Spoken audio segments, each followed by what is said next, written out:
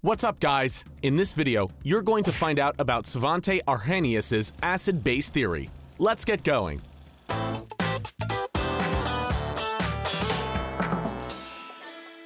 Okay, now we're going to look back at what Svante, the old acid-base guy, came up with. According to Arrhenius, an acid is a substance which increases the concentration of H+ ions when it's plunked into water. So an Arrhenius acid is a substance which increases the concentration of hydrogen ions when it is in an aqueous solution. Okay.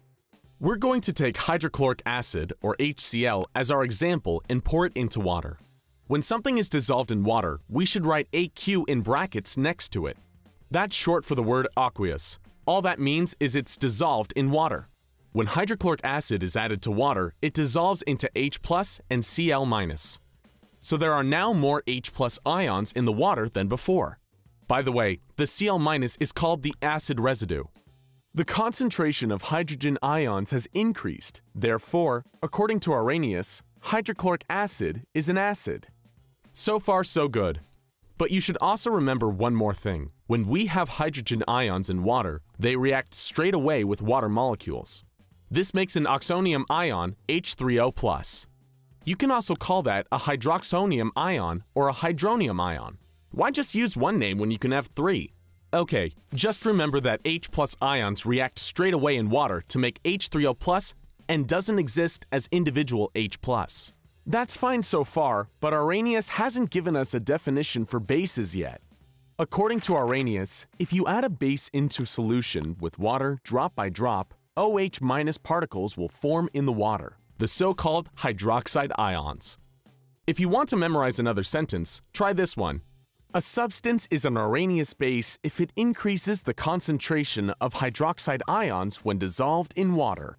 For this, we're going to take the example of potassium hydroxide, or KOH, and dissolve it in water again. KOH reacts in water, dissolving into potassium ions. That's your positive base residue and hydroxide ions. The concentration of hydroxide ions in the water will also increase by adding the potassium hydroxide.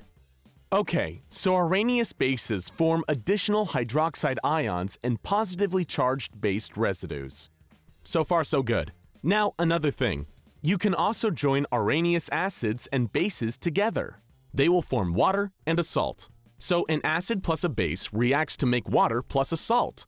Nice! Let's put hydrochloric acid and potassium hydroxide together. In our mixture, we will form H2O and the salt potassium chloride, or KCl. Let's unzip everything into partial reactions. First of all, HCl in water goes to H3O+ and Cl-. KOH dissolves in water to K+ and OH-.